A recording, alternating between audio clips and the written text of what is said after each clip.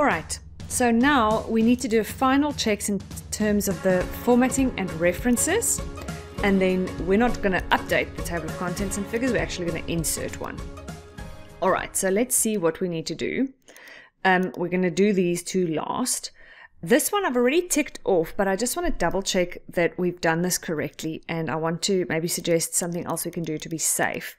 So the external hyperlinks are easy because we just hyperlink to a spreadsheet or a database in your findings.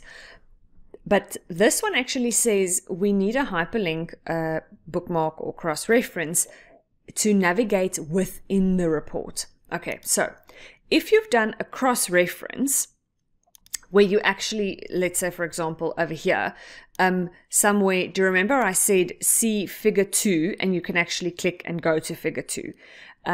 This you can do. I'm just worried that not all teachers will necessarily know to go check for this, because remember a cross-reference is basically invisible unless you switch on field codes. So unless they actually see it like that. So unless you actually discuss this with your teacher, this might not be the safest way to ensure that you get that mark. The other way that I thought you could perhaps get this mark to be 100% safe is maybe at the end of the bibliography, you could put something like back to top and insert a hyperlink that lets people go back to the top. And you can decide if you want to make it back to the top of, like the very top of the page.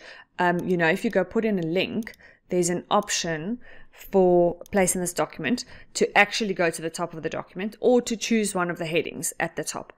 Just be careful, we might be changing this table of contents heading, so maybe go to introduction or just choose top of document. That might be a good, a safer way to navigate within the document. You could also always put this in the footer or something like that, but yeah, that's another idea for getting that mark and being safe that you'll definitely get that mark, no matter if your teacher knows to look for a cross-reference or not, because they might not necessarily think to look for that. Right, the appropriate readable font size, if you used normal text size, then that's fine. If you used styles, these two will be 100%. The one thing here that we need to look at now is appropriate word spacing, basic punctuation, and then spelling or grammar mistakes. I would say first do your spelling and grammar check, and then we can double check this one. So, no spelling or grammar mistakes highlighted. Let's go check how to do that. If you did in English, please select everything, Control All, and double check that your language is set to English South Africa. So perhaps just select it again, deselect this do not check spelling or grammar. I don't know why sometimes it comes on, and say okay, make sure everything is English South Africa. And then we're going to go to review, and we're going to go to spelling and grammar. Now you're going to actually do the spelling and the grammar. So go through everything and check what you can all change throughout the entire document. Obviously, if it's wrong, you can say ignore. You'll know, is it a name? Is it whatever? Are they interpreting something wrong? But this will help you solve a lot of the issues with your punctuation as well. But please go through this process completely. If you're doing it in Afrikaans, all right, so you're going to select everything, select Afrikaans. And I just want to show you this. You'll see my Afrikaans has the little tick mark next to it. That means my spell checker is actually installed for my Afrikaans. If it's not, you need to download the Afrikaans proofing tools. Ooh, did you see that? It's already got one wrong there. You need to download the Afrikaans proofing tools. So it would probably have already suggested that to you at some point, where it brought this little bar at the top that said, you're typing in a language that it doesn't have the right proofing tools for, where it actually suggested you download it. If it brings that up, you can just select that. Otherwise, ask your teacher for help to install the Afrikaans proofing tools so that you can run it through the Afrikaans spell checker. Now that you've set the language to Afrikaans, you can go through the spelling and grammar check and go through all of it. Here that I'm at the bibliography, obviously I'm just going to ignore everything, or I'll actually set that section to English. So I'll resume, and now I can start from the top. Now I know that a lot of these words are supposed to actually be one word, so I'm going to ignore, or I can actually even add to my dictionary. But it's going to help me to check, online, maybe I can rather say online. Right, so that's how we're going to fix it and double check that you've done your whole document correctly. So this one is correct now. Now we need to check the word spacing and the basic punctuation. Now here, I want to show you this. Zooming in here. So this is actually a good example. You'll see, and this was done automatically because it's a caption, a citation. There is a single space before the bracket that's open. There's no space before a full stop. There's no space before a comma. Okay, so like here as well. There's no space before a full stop. If I had a comma in here, there'd be no space before a comma. If this was an exclamation mark or a question mark or whatever, there would be no space before it, but a single space after it. The only time there is a space before a character is if it's a bracket, or if it's a, I don't know what this is called in English, like a aandagstreep in Afrikaans, when it's that, like when you like splitting the sentence in two. Okay, so these are the only times when you're actually using a space in front of some kind of punctuation. All right, so please double check your document for that, but most of it should have been fixed when you did the grammar check. And, okay, now we're going to check the captions. So, next up, captions. So, we've done captions for the pictures. So, you've done the captions here at the top, the captions for the pictures, all right, and for the findings. Yeah, all right.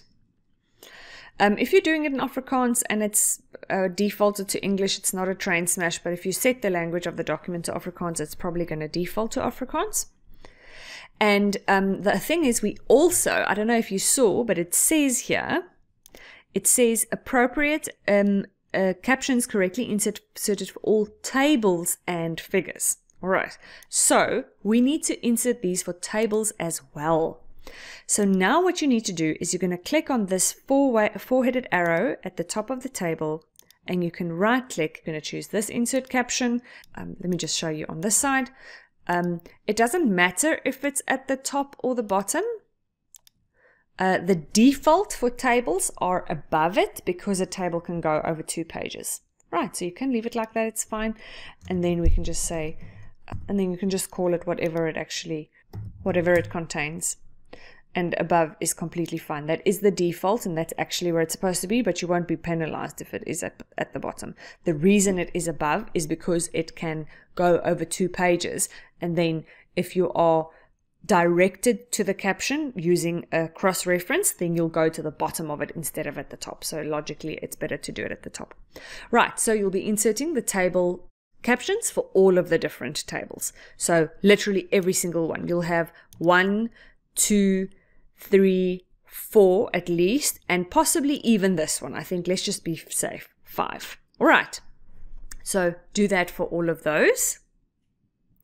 All right, now before we're going to add the automatic table of figures, and that's basically exactly the same as other tables appendices correctly inserted.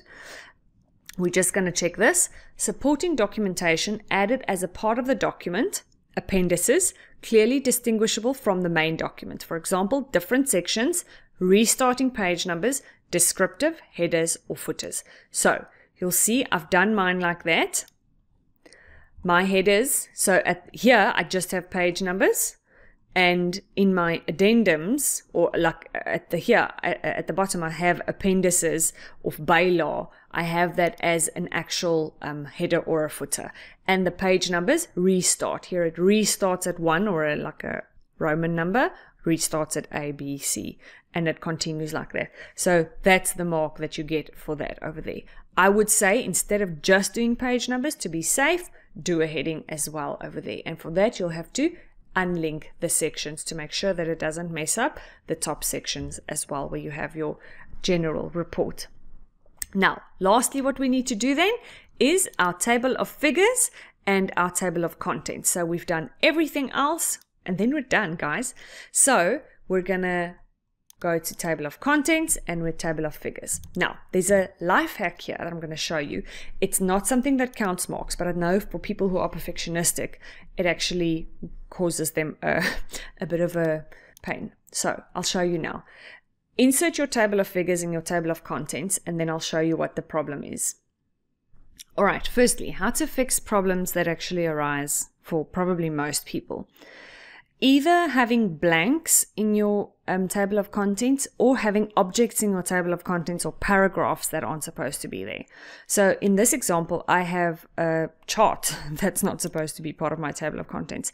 So the easiest thing is to actually control click so that it takes me to that area. And then I need to investigate why this is happening. So this usually happens if the paragraph on which my chart is standing is formatted as a heading style. You see that? So literally when my cursor is just standing there by my chart, it's formatted as a heading too. If I format that as a normal heading, and if I go back to the top and I update the field, entire table, it removes that. So the same thing happens if there are blanks in your table of contents. So if you have lots of like blank paragraphs, and then the same happens if you have big paragraph chunks. Just format them as normal text, then they shouldn't be in your table of contents. And then we've got one more issue here, and that is in the table of figures, we want both the figures, the pictures, so like your charts and your stuff, as well as the tables. We don't just want one of the two. So the way you can insert that is when you're inserting that, instead of using the caption label as the thing to generate the table of figures from, because that's what it's doing at the moment, is it's the way it's generating the table of figures is using the caption label. Instead of that, you can actually generate the table of figures using a style. And that's what we want to do, is we want to build the table of figures from the caption style. And if you do that, then it will show all the captions, no matter if it's a table or a figure or a figuur or a tabel. So you see, then it shows the tables and the figures together. Otherwise, if you really want, you can put them as two separate ones. It's not a big deal. All right, the last issue here, and this you don't have to do if you're not a perfectionist, it's just if it bothers you, is to fix this, that it doesn't actually show table of contents and table of figures in the table of contents. If this bothers you, you can change the style of this heading to a table of contents heading. So you'll see it's not actually in the options available here. So you need to go to styles at the bottom and show options. You want all styles to show. And then you need to go and find the TOC heading style. If you apply that to both of these, you'll see it removes it. It looks exactly the same as a heading, one, and you update the table of contents, it removes those two from the table of contents. Life hack, if it bothers you. Doesn't have to be there, but you can fix it that way. One last thing you need to do before you're finished is complete the learner declaration of authenticity. So, fill in your name, fill in your ID number, fill in your teacher's name, not my name, your teacher's name. Say who you received help from, and you need to be honest here and what they helped you with. So in the least, you need to say, Claire Smuts, that's my name, okay? And you need to say that you used my video guides. Right. Got to be honest. That's the one thing you have to at least say.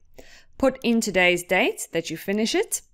And then the signature, it's not on Paint, guys. Okay, Paint is not good enough for a matric final pat. The signature needs to be an actual signature. So make your signature on a piece of white paper. Take a photo of it in good light. Send that picture to yourself on email, preferably, or on WhatsApp. Send it to someone else, or make a little group with yourself and send it to yourself. And then get it on the computer. Hopefully you have, if you have internet access, otherwise connect your phone to the computer using a USB cable and transfer that photo to the computer. That's a good exercise for theory, hey? How you can actually do that. Get it off your email or something like that. Lots of ways, many ways to skin a cat. And then you can insert that picture over here of your signature. And then we are done with phase 3's report. So if we look at the report now, We're done with the report. That's 48 marks. That's more than halfway through phase 3. See you on the flip side, then we'll carry on with the website.